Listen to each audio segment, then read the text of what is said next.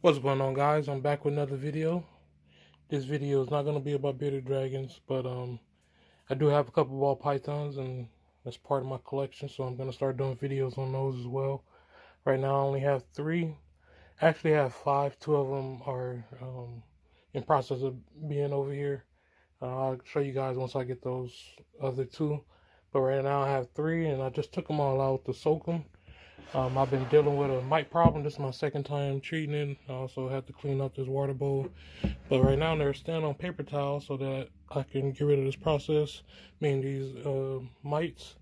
So if you have a mite problem, this is some of the stuff that you want to do. If you have any loose substrate like I had cocoa blocks, you want to take all the cocoa block out, sanitize the cage, take the bin all the way out, and you want to clean around there too, top and bottom, sides and everything inside of the rack system. That one has something in it. This one is already cleaned, but I just want to show you guys the process. So you're going to clean the bin out. You're also going to clean the bin surrounds out. I'll show you what I use to clean. But you're going to you're going to take everything out. If you have any, like, I have these as well. I had those in there with them. These half logs. And what I did is put them in the refrigerator. They've been in there for about, since I did the first treatment, so about 2 weeks ago. And you're going to want to redo this process about 3 times before you clear. The first treatment I did seemed like it got most of them. But I have a ball python, and I can see little pink spots on the white part, so I know that he still has some on him. So this is going to be the second treatment. And again, like I said, you start off with the housing. So you're going to take everything out of there. If you have loose substrate, take that out. When you put something else in there, use paper towels or newspaper or something like that. If you have butcher block paper, that works as well. But you want something that the mites can't hide inside of. So I'm using paper towels. Like I said, I got to clean this water bowl out. She just took a big dump in there.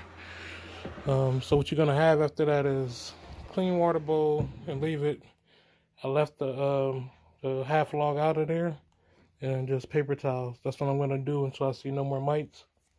Clean water, keep the water clean. And like I said, once you take that out, spray it down with your disinfectant. I'm gonna show you the disinfectant that I use, and not only clean the bin, but clean the inside of the rack system as well. So, like I said, I got 3 snakes. One of those bins is not in use. I usually just swap them out and then clean it out. But right now I'm soaking them all, and I'm gonna show you the pink spots that I'm talking about on the piebald. So first, when you soak them, you're gonna soak them in pure, just water, nothing added to it. You're gonna do that for 30 minutes to an hour. Let me see.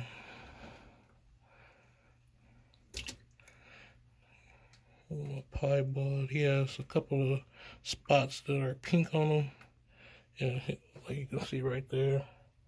And that's from when the mites have been biting them. So you actually can see one right there.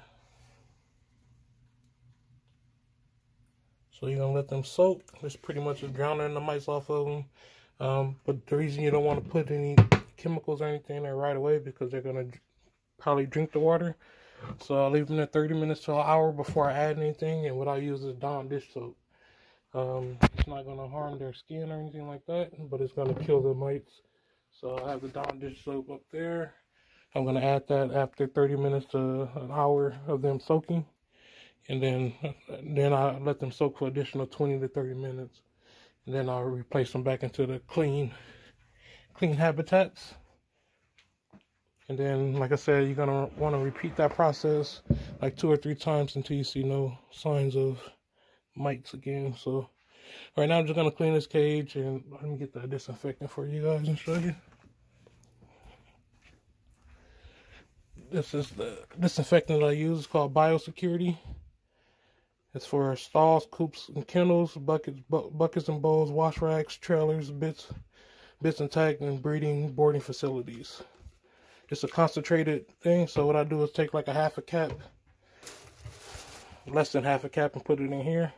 And then I fill this up and I use it as a spray. And I spray it in there, dilute it with water, so it's very strong. It's not like a mite treatment or anything like that. The best way to get rid of mites is to continuously clean.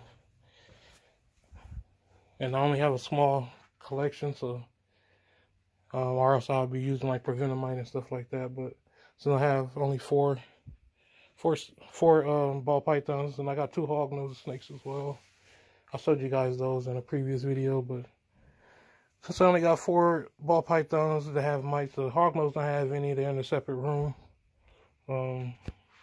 So again, first thing you're gonna do is clean the container. If you have anything that's like wood, like those half logs that I have, you're gonna want to either bake it or make it cold to kill the mites off. I had those in there for, like I said, for like 2 weeks now, and I left the tank as bare as possible. And once I see the mice are gone, I'm gonna go back to the cocoa blocks. I have cocoa blocks right there, and have some that's already mixed right there. They just need some water added to it. But yeah, that's all you have to do to get rid of them. And you got to stay consistent. Consistency is always the best. So if you do this treatment one time and then you do it like 3 months later, you probably got the same problem you had originally, because the eggs have hatched, the ones that you missed, and it just started the process all over. So probably do it every 2 or 3 weeks until you don't see any evidence. And if you have a ball python that's a piebald, you're gonna be able to see from those little pink spots that I just showed you on mine. And like I said, soak them for about 30 minutes to an hour. And then after the 30 minutes to hours have passed, you should add some Dawn dish soap. The Dawn dish soap is gonna kill any of the other mites that hasn't drowned already. And that's it. So right now I'm not gonna show this part, but pretty much gonna take all this out, spray this down, clean the water bowl, fill the water bowl up, put new paper towel down. So what you're gonna have at the end of the day is a tank that looks like this. Pretty bare, but these are big containers. I have mine in pretty big containers. That's my hand for reference. And it has heat tape on the back. But that's what you're gonna pretty much have. And like I said, make sure you clean the surrounds as well. Spray it down with your chemical cleaner, and then wipe it down. And then once you're done, you place the snakes after they have done a little full set process. So I got that one and that one left to do, and then we'll be complete. But like I just put them in the water right now, so they'll be in there for a little while. And while I do that, I'm gonna be cleaning bearded dragons and feeding them. The next video that I show was gonna be these baby bearded dragons eating. I haven't showed the baby bearded dragons eating in a while. These guys are 100% head whiplets, and this is that newest clutch that I showed you guys yesterday. I'm gonna see if they're trying to eat already, and also got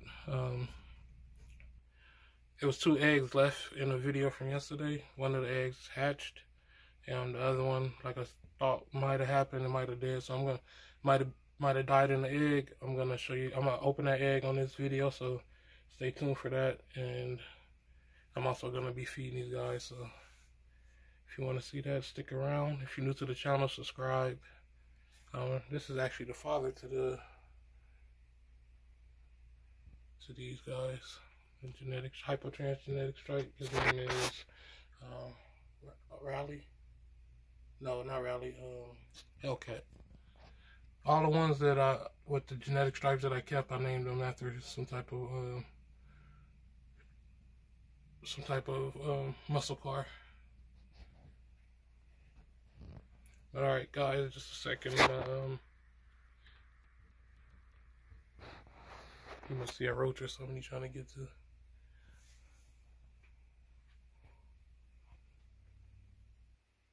But let's go check out the last baby that hatched. I looked at it previously. It's a little hypo.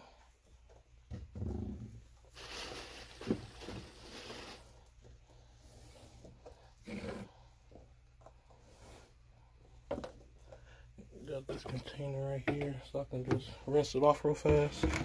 I like to rinse them off to get the little substrate off of them.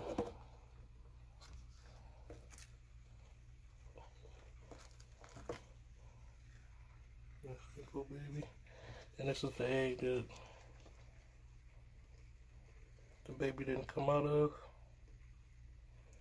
Give me a second to cut it open and I'll get back on the camera. Alright, it's cut open. All that right there is yolk. Most likely, most times when I see stuff like this, the baby either has a kink or something like that, and it prevented it from absorbing the yolk, which you see right there.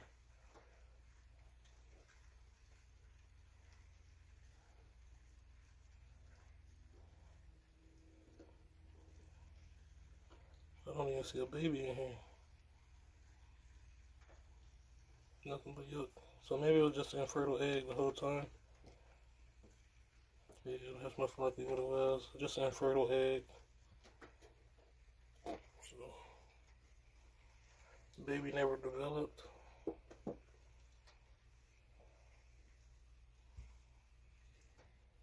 Yeah, I don't see nothing.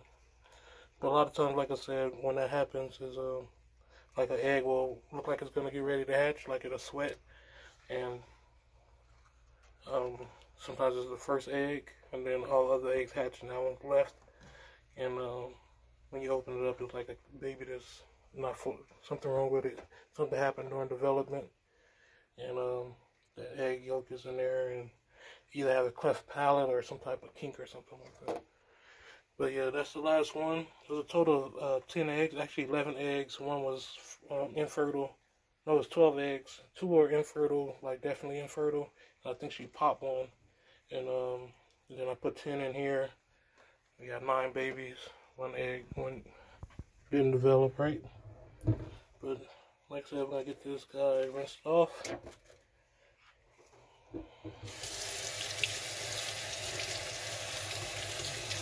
I'm do with some lukewarm water.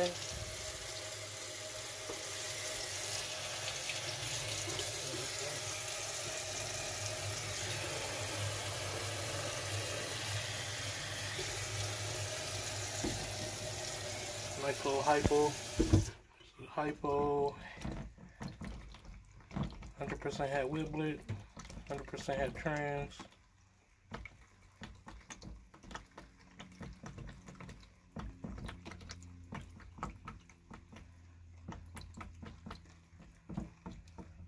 And that's the, right there, if you can see it, that little ball, that's the umbilicus, the remaining. It probably just fell off. Still sticking to him though. Let's see. It's looking strong. But yeah, that's what's left of the umbilicus.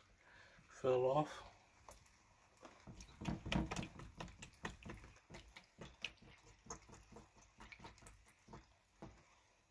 Let's see a little orange hypo. Orange hypo, 100% had Wiblet, 100% had trans.